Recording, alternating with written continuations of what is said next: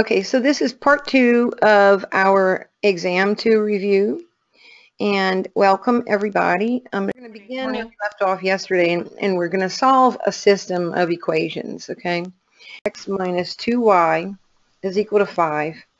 2x minus 4y is equal to 1. Let me go ahead and say that I think that substitution is the best for this one. Okay, and I'm going to show you guys, I want to do 2 examples, one with substitution, one with elimination. Now I'm going to put a little 1 with a circle. This indicates that's equation 1. Here's equation 2. Okay, what I'm going to do is I'm going to take equation 1 and I'm going to solve it. And if you look at it, x, I'll solve it for x. Either variable, solve it for one of the variables. That's what you do, okay, and get x by itself here in this case, and we'll have positive 2i plus 5.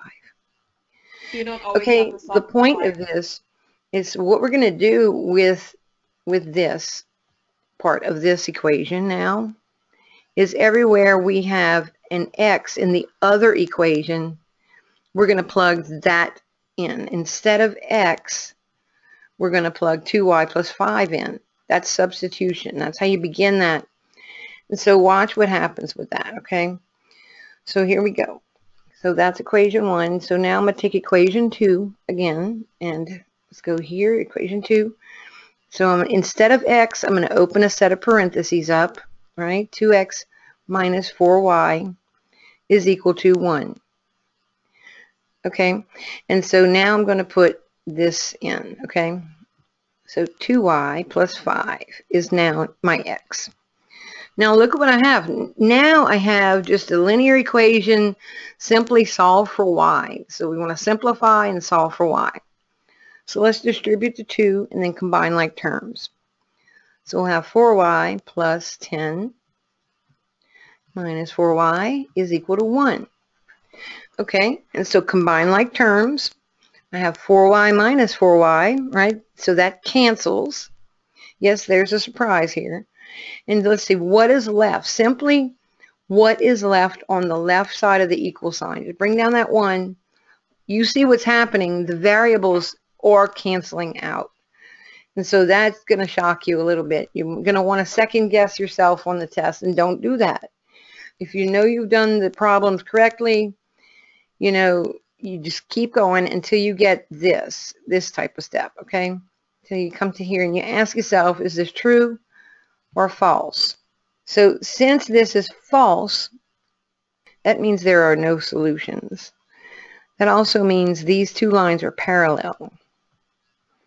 If you look at them, they have the same slope, okay? So you can have a no solution if it comes out false. Similarly, and we might not get to do one that's true statement, but if this happens and the same thing happens and you end up with something like 2 is equal to 2 or 0 is equal to 0, you know, those would be true statements, okay? So if that happens, these would be true statements, and you would have, what? Infinitely many solutions, okay? All right, true statements.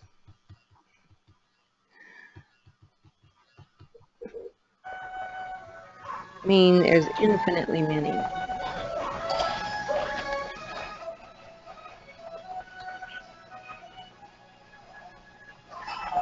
How did you find the slope? Or how do you... And the lines, in that case, the lines graph one on top of the other. They share all their points. Okay, now let me see if you guys are all unmuted, and I think a couple of you have muted yourself. Are there any questions about that? And I'm going to open the questions box in case need to, if someone's typing, you know. Okay. Okay, the 2 lines are parallel. How do you know the slope is the same? Well, you know how to find the slope. Oh, I see what you're getting at. Okay. Okay, let me get to that then. Let's take a look.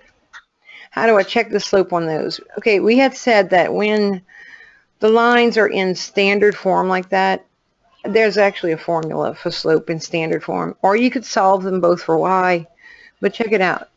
When you have this, okay, I'm up top there, top right hand. Okay, when you have this form, the standard form, ax plus by is equal to c. And remember that a, b, and c are integers. And we said that we want a, the leading coefficient, is positive. Okay? All right, when that is the case, and that means it's in standard form. Okay? So, and typically if I give you something with x and y on the same side in this context, it'll be standard form. Then if you have that, then the slope, you can get the slope by this. Slope, the opposite of a over b. So look at number 1 over there. I'm going to go to the left of each of these. Okay, so number 1, the slope would be what? The opposite of 1 over negative 2, right? 1 over negative 2. So that would be what?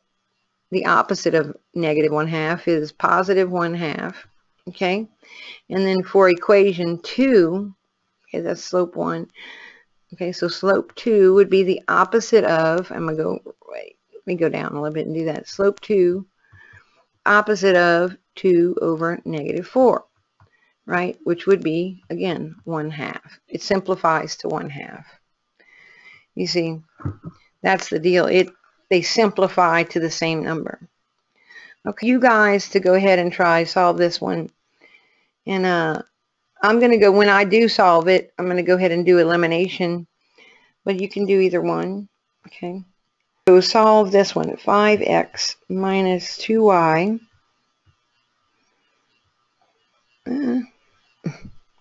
is equal to 10.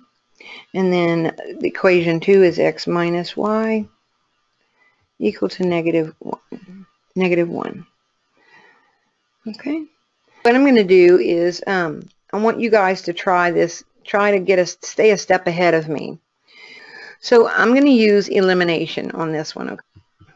Elimination. Elimination meaning we begin by eliminating one of the variables. Now, when we did substitution, we eliminated one of the variables by substituting one equation into the other. In elimination method is the one where you make it so that you can add the like terms of equation in the equations. So what's going to happen here is I'm going to make it so that my x terms will cancel. What do I need here? I have this positive 5x here. I would like to have a negative 5 on this second x, right? So this is equation 1, equation 2. So what I'm going to do is I'm going to distribute through the whole equation on the left and to the right. I'm going to multiply through equation 2 on both sides. Should be a given. Y'all should understand that. Multiply the whole equation by a negative 5 in order to make it cancelable. The x's will be cancelable. Okay. And so, all right. Let's see. I'll make that big screen for y'all. So let's do that. So we're going to have equation 2. I'm going to take equation 2 down. Take a negative 5 on through the left side and negative 5 on through the right side. Okay. And so let's do that. X minus y, negative 1. So let me go ahead and follow through with that. Negative 5x, positive 5y is equal to positive 5. All right. And so now what I have, now my new system, okay? So my updated system, here's equation 1. 5x minus 2y is equal to 10. And now my new equation 2, right? So this is going to be my new equation 2. With this going to be negative 5x plus 5y is equal to 5. Now, a lot of what I just did with as far as distributing the negative 5 through, you could do that part in your head and just kind of get this if you practice it. So it doesn't really take this long to do normally. Okay, so now what we do is we combine like terms of each of the two equations. So these guys cancel. Negative 2y plus 5y is 3y. And I have what? 15 equal to 15. Now I have y only y in the equation, and I can solve for y. And y is 5. So what you do is, that's not it, right? We have to get an x too. Take the simpler of the two equations. I'm going to take the original version of equation 2. Okay, x minus y equal to -1. And I'm going to plug this in here for y, and I'm going to get my x. So x minus 5 is -1, and so add 5 to both sides, and x is going to be 4. So there's your solution point, okay? So when it's all said and done, the solution point for 5, make sure it's xy, okay? xy is the solution. That's where the two lines intersect. It's the solution point. Okay? Done. Okay, so that's that one. Linear inequalities. Now the biggest deal when you graph an inequality, okay, remember that when you have just less than or greater than, if you have less than or greater than, the end borderline is not included. It's excluded, right? So you use the dotted line. Okay, for less than or equal to, when you're including your border or your endpoints, you're going to do the solid line, and that does show that you're including it. Okay. All right, and that's the big deal for this one. Of course, the rules still apply that if you multiply through by a negative value, multiply or divide, you still swap the direction of the inequality, but that's really the only difference when you solve one of these, when you're solving the inequalities as opposed to equations. Okay, let me get that thing. Come on. My little tablet's going so slow. Ah, here it is. Okay. So this is going to be this one. Okay, here's your example. And the directions are going to be just to solve the system by graphing. All right. And so let's look at this one. I'll probably have them already solved for y. Where the preference is to solve it for y right away, if it's not already done. So, but these will probably be like that already. Okay, here we go. Okay, so let's look at this. Okay, we're going to take inequality 1. Let's label them inequality 1 and inequality 2. 1 and 2. So let's just go ahead and begin by graphing the first one. Okay.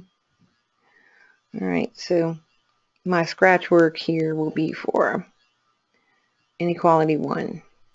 I want to begin by graphing the line y is equal to -2x minus 1. Now yesterday we did work on some of the graphing skills we saw, and we learned, or we practiced, just graphing using the y-intercept and the slope. And I highly recommend you do that for this skill. It's always go back and check your work. So first thing, we're going to graph the line y is equal to -2x minus 1. And then secondly, we will graph the y is equal to 2x plus 3. Okay, so let's begin with the first one. Okay, the y-intercept here is what? 0, -1. That's here. Okay, and the slope, the rise over run, is -2. And really we could say it's -2 over 1, right? So -2, remember it's rise over run. And the direction you go in as far as rise or fall is negative or positive, okay, or positive or negative. And -2 means we're actually going to go down 2. So we're going to do that. Let's see. Okay. So we're going to go 1, 2, run 1 to get to this point. Okay, so this is my next point in red here. So what point is that? So let's label our points too. We have 0, -1, and we have 1, 1, 2, 3 down. 3 is negative 3. 1, negative 3. Okay, and so now we can do that in the other direction by doing what? Remember this one? We could also say this is 2 over negative 1, right? Which simplifies to negative 2. So remember, you have to do that. If it's rise over run backwards 1 in that case. So check it out. Okay, let me get that. Okay, so from my original point there, I'm going to go rise 2, 1, 2, negative 1, run, and we get here, okay? And so you notice it is lining up with the other points, so that's good. At any rate, this is going to be our line, okay? Now, should this be dotted or should it be solid, right? If it's greater than, it means it's excluding the border line. So this line is actually, the points that are on this line are actually excluded. So I'm going to get my eraser and turn this into a dotted line. Okay, that's what I was trying to say earlier. So it should be a dotted line. And I'm going to go ahead and actually fill it in with the black line. Okay. All right. Are there any questions so far? So go ahead and begin graphing the second one. Now the second inequality is going to be a solid line because it's less than or equal to. So the end line endpoints are included. So that one you don't have to worry so much. We're going to shade afterwards, okay? We get to the shading after. So let's graph the second line. 2x plus 3. Okay, our y-intercept is at 0, 3. Okay. I'm going to get a lighter orange for this one now. 0, positive 3. So that's 1, 2, 3. That's right up here. Okay. And then our slope for this one is 2, positive 2. Now we can just rise 2, run 1, rise 2, run 1 to get to this one. And remember, negative 2 over negative 1, right? The two negatives would make a positive. If you needed to go in the other direction, you could always fall 2 and run backwards 1. 1, 2, 1. So notice they do line up in that regard, okay? So we would have this scenario, okay? So let me go ahead and shade that in with a black line, though. Okay. If there are any questions, feel free to ask. And I'm going to check out the questions box. So this one is a solid line because it's included. Okay. So let me make a little note. First of all, this is going to be y is, and I'm going to just go ahead and put in the inequality because we're going to shade it now. 2x plus 3. Okay, and this first one I did was y greater than negative 2x minus 1. Okay, let's go back to the first one there, the dotted line. Y is greater than negative 2x minus 1. Let me get my highlighter. Make sure I don't have any questions in the questions box. Okay, y'all are good so far? Okay, cool. Okay, so y is greater than, the reason we get you to solve it for y, we want you to get y by itself on the left is this, okay? And let's see, this is the line we're looking at. Let me get that back. I want to stretch this one out a little further. Okay, this is the one we're looking at first. Dotted line. We want to shade everywhere where y is above that. In other words, y is greater than, shade above. So we'll shade that one above. Okay. So I'm going to just highlighter it. Okay.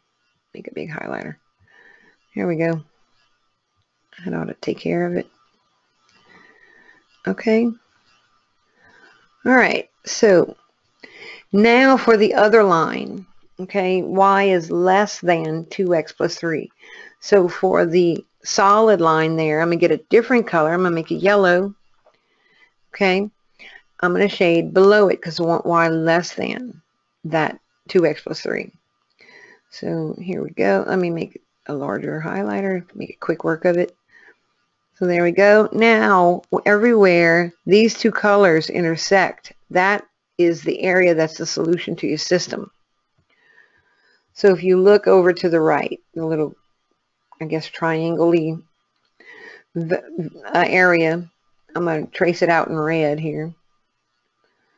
So this area here, okay, this is your solution interval, or yeah, your solution set even, you can put that. So you would look for a graph that had the right, I guess, area region, the defined region that's both of the shaded regions. Both of your shadings intersect. That region, that's going to be your answer. Okay. But that's the deal. That's what that's going to be like. That's going to be pretty simple. Cut and dry. No tricks. Y'all, I don't do tricks. I'm not a tricker. I'm not one of those people. So I'm not one of those teachers. I really don't throw any punches. I'm not like that at all. So, why that area is shaded? Okay. Remember the reason. This is how we're going to do. You could test it. Yeah. Kimberly, do you understand that if it's y greater than, you're going to shade greater than or above the line? If it's less than, y is less than, shade below the line. You just want to do one line at a time. Yeah. So then, this is why I'm saying just handle one inequality at a time. Whatever the region is where your shadings intersect, wherever you shade using both colors, like my highlighter turned green on my screen, right? That area is a solution for both of those inequalities. So that would be the solution to the system. That's like the intersection. Trick to that, to understanding that, is solving for y. Get y by itself in the beginning in both the inequalities. All right, let's go on. Listen to me. Perform the indicated operation if and or simplify, okay? That just means if it's a multiplication problem, multiply. If it says divide, divide, you know, that's all it is, real general. And then simplify. This is pretty simple. 4 to the negative 1 plus 7x to the 0. I'm going to write a few problems up here, okay? And you guys begin. You guys get started. Remember that the exponent applies only to what it's attached to. Okay, in the next example, we'll do 2 of these just to kind of get it out of my system. Okay, a to the negative 2, b to the 4th power, over c to the negative 1, all in parentheses, all raised to the 4th power. Here is the first thing I want to do is the negative exponent. I can't carry any exponent out unless it's positive. So you got to fix those negative exponents. So first step will be this, 1 over 4. Okay, now the 0 attaches to the x, right? So this really becomes, excuse me, okay, 7 times 1, right? X to the 0 is 1. So this will be 7 1/4, right? Or what, 29/4? Okay. You could do you could also get the common denominator of 4 if you want to, and I can go through that with y'all if you want. It's pretty simple. Let's see, 1/4 plus, and we'll have 4, 7 times 4 is 28. That makes 29/4. Okay, so this is the common denominator. Okay, now let's go to B. Like I said, I'm going to kind of hurry through these to kind of get to the good stuff, okay? All right, so for B will be this. We'll go ahead and we're going to fix these guys first. Now you can go ahead and bring in the outside 4 and multiply it by the other exponents. I like to fix my inside exponents first sometimes. There's more than one way to do this problem. The one I'm showing you now, there is more than one way to go about it. So if you guys did it differently, don't panic. It's okay. You probably just make sure you get the right solution. Okay. So we should have c to the 1st power, b to the 4th power, and then a squared is in the denominator. Notice the A factor and the C factor swapped out because of the negative exponent. Now I'm going to bring that outside 4 in. Okay, multiply. I'm raising a power to a power. I multiply. C to the 4th, B to the 16th, over A to the 8th. Done. Okay.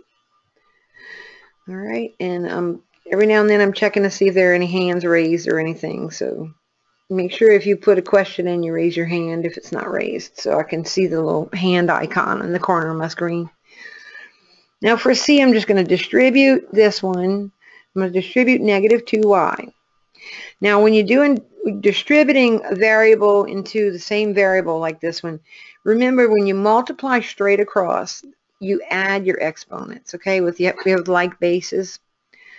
So in other words, you see, the rule is this: if I multiply, okay, straight across, like bases, like that, I'm going to have b to the m plus n, right? So, all right, so in other words, go ahead and distribute this guy here, here, and here, right? So we'll have what? Negative 6 y to the first power times y squared, 1 plus 3. 1 plus 2 is 3, right? So y to the third power. Okay, now negative 2 times 4, negative 8. Y times y, 1 plus 1 is 2, right? Okay, simple as that. Keep it simple, y'all. Don't try to rewrite the problems. Don't try to make anything more than what it simply is, okay? Okay, so this will become plus 20. Y. Don't forget your variable. Okay, and that's the end of this one. This is done. It's simplified. I cannot combine any of these terms. They are not like terms. Remember, like terms means not only does the variable have to match, but the exponent on the variable has to match as well. So be careful with that. Okay, let's go to D. Now, when you see something like this, you have a binomial squared. The best thing to do first, the very first thing you want to do is just write it out. 2a plus b. Write it out however many times this tells you to. So we want to write that twice in multiplication as multiplied by itself. And now we have a binomial times binomial, and we can FOIL. You guys should all know how to FOIL. What I'm going to do right here, though, is I'm going to show you guys, because we're going to have one like f, I'm going to show you guys, this is the same thing as FOILing. It's just we look at it in a little different way. I'm going to take each term in the first polynomial and distribute it into the second polynomial. So I'm going to take 2a, multiply it times 2a plus b. If you FOIL it, you're going to get the same thing, by the way. Now I'm going to take the b, the next term, plus b, and set it up as being distributed into this one, the second polynomial. Okay, same thing I did in the beginning. So you just kind of, what you do is you go and you distribute now, and you combine like terms. So you end up with 4a squared, let's see, plus 2ab. And we end up with plus 2ab, and the second time over here distributing that b, plus b squared. Okay, and combine like terms. Notice this step is FOILed. Okay, so this is the second step of FOIL. You know, once you multiply.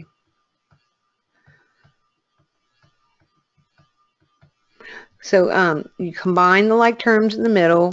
Final answer 4a squared plus 4ab.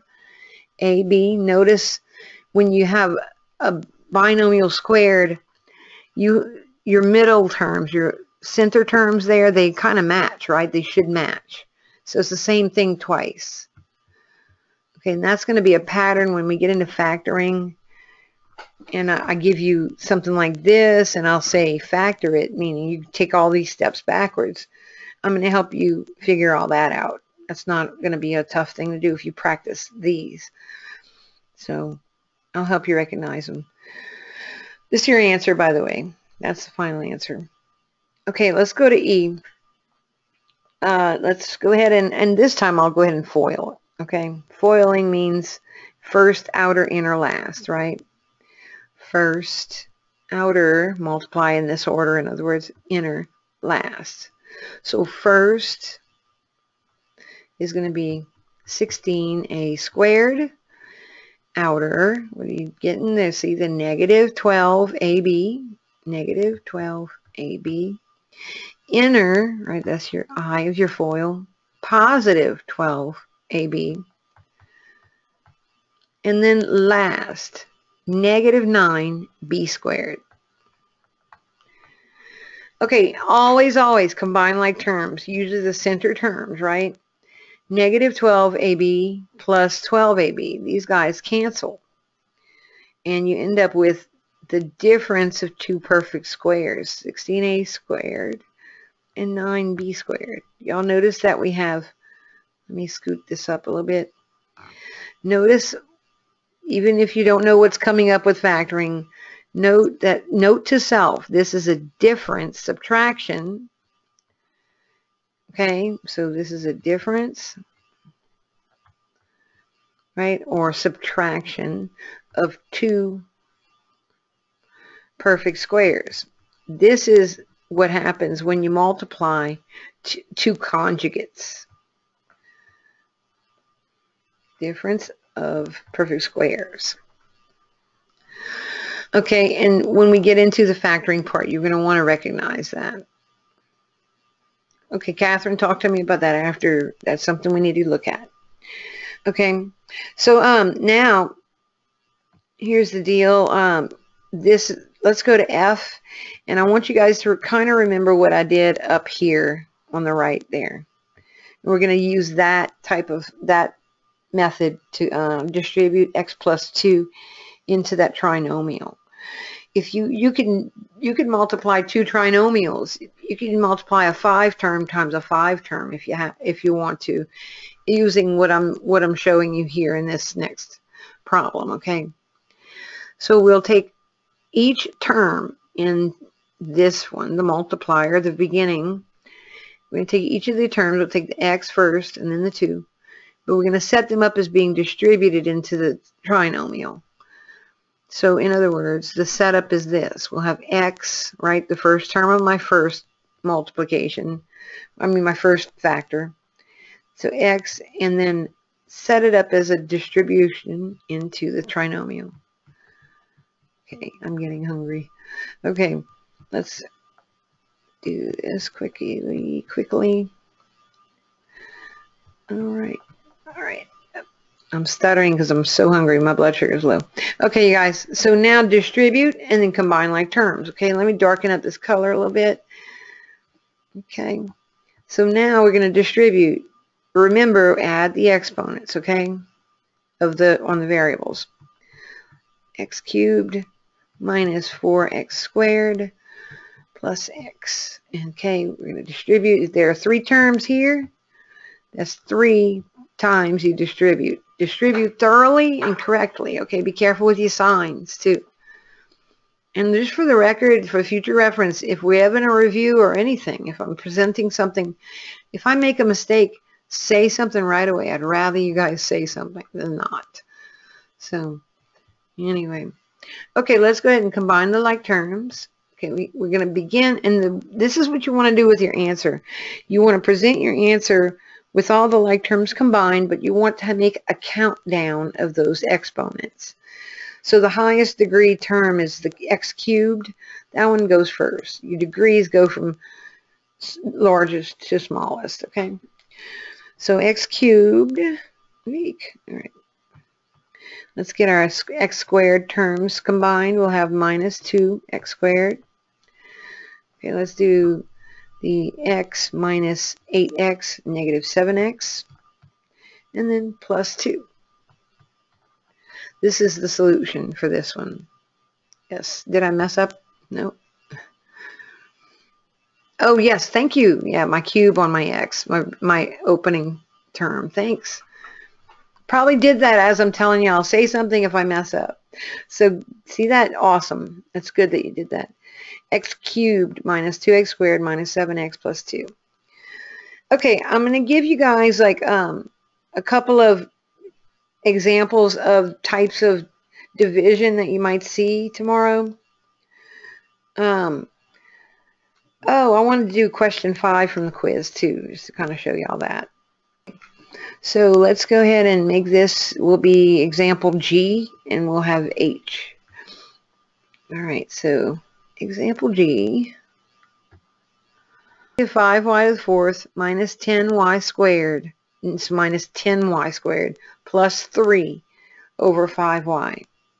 Okay, let's see, the quiz thing, I just realized, okay, all right, so let's go for it. Now, when you have a monomial, now notice the denominator is a monomial. Okay, so notice this is polynomial, so trinomial in this case. Polynomial divided by a monomial, a single term. Here's what you do. Okay, simply take each term in the numerator and put it over that denominator. Okay, so we're going to kind of set it up so that we just have to do some minor reducing, basically. Okay, and that's what's going to happen here. So you set it up this way. You'll have negative 5y to the fourth. Take it as it is now and put it over the denominator. Then next you'll take this sign. Okay, so this will be minus 10y squared. Okay, over 5y. Take the next sign there. Okay, that's supposed to be an arrow, by the way. That'll go between these two fractions. Okay, so we'll have minus and the 3, excuse me, plus 3 over 5y. And simply now we're going to just go through it and do your cancellations, okay? Notice the subtraction comes down, okay? So we are left with that one. 5's cancel, that means 1, right? Now look, this is what the denominator is 5y to the first power. If nothing's there, it's implied 1. This 1y, the single y, will cancel one of these. Okay, this is like the simple, the nice, easy way. You got to leave yourself some room to do it like this, though. Okay, so now in the first term, we're left with the negative and a y to the third power. Okay, and you could always write it out. You can write out the y's and cancel them one for one and count the 3 y's and put it as a cubed. You know, or you can do this. Either way. Okay, and so let's see. Now we're going to have 5 goes itself once and 10 twice. Now this single y will cancel 1 off of those in the numerator. Okay, so we'll have minus 2y. Okay, and then finally 3 and 5 they do not have any common factors to cancel, so we'll have 3 over 5y. That stays just like it is, and we're done. That's the answer. Okay, any questions on this one? That should be pretty good, right? Y'all are good with that? Wonderful. Okay, good. All right, so I have time to do one more. I'm going to do a long division for y'all. And that would be basically I guess the last skill on the test, you know, that we have to worry about would be the long division, but it's going to be a pretty simple cut and dry one. It may or may not have a remainder, but I'll show you how to handle that just in case. Yeah, this is the last information on the test, is the division of the polynomials. So please stop there. And actually, if I'm not mistaken, it might be page 308. Don't take my word for it. I actually sent y'all, we posted about it recently. So if you want to know what page to end on, I'll let you know. Just text me or something. Okay, let me get a good long division for y'all. And let's see. Where is that? We just had it. I'm coming. I'm coming. All right. Let's see. Where is that?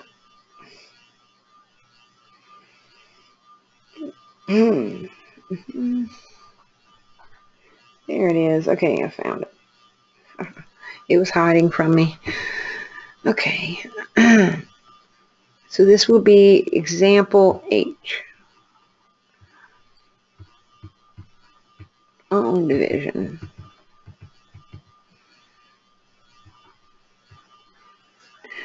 Okay. All right. Let's start out. I might even do 2 of these for y'all just to kind of give you something good. Okay, so we're going to take the polynomial 4x squared. This is how it would be given to you, too. You may be given the problem looking like this. The long division is for you to do your scratch work.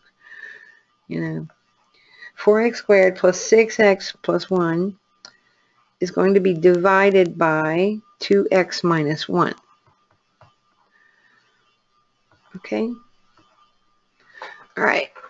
So when you see the division symbol there, what are we going to do? We're going to set it up as a long division. Let me put some writing room here. Okay. And here we go. Let me get you another color. Here. 2x minus 1 goes into, that's how we word out the house of the long division home little rooftop.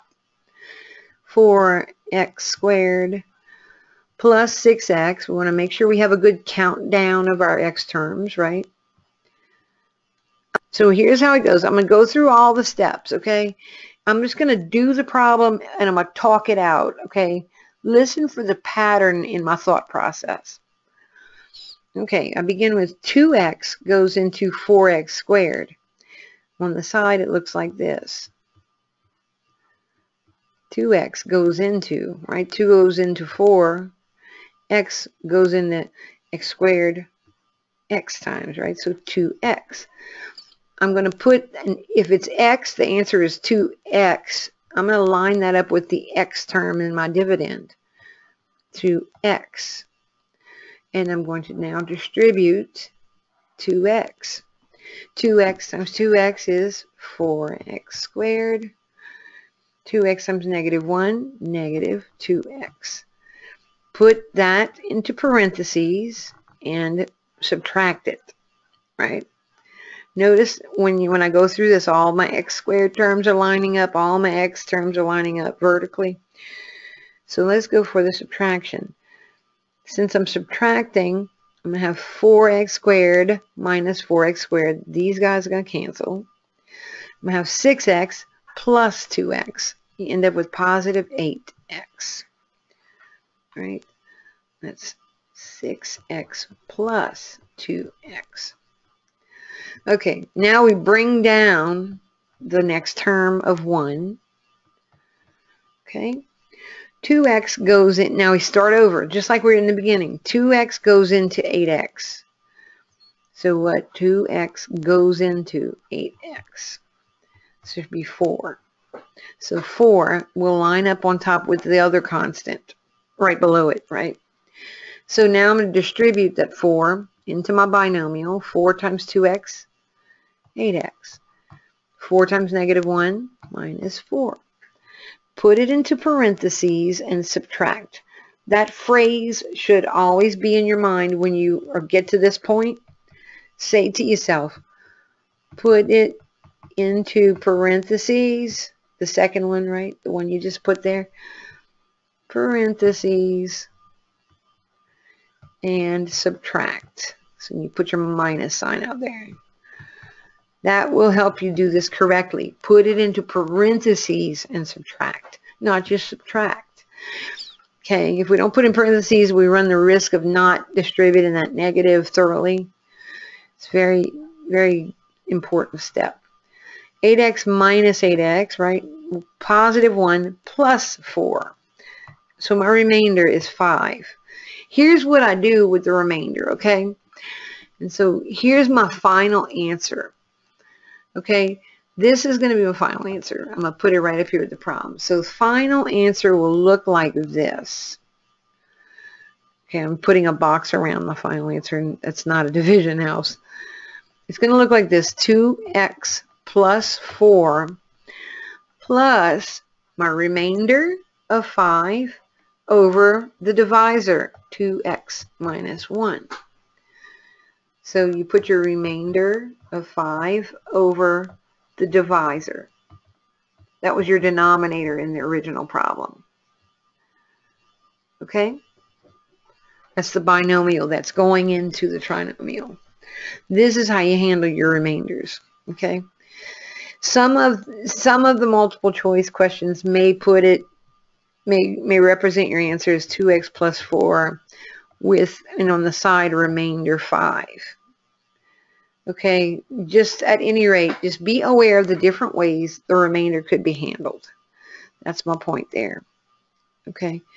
All right, you guys, we're going to have to, I'm actually out of time right now. We're going to have to do this. I'm going to post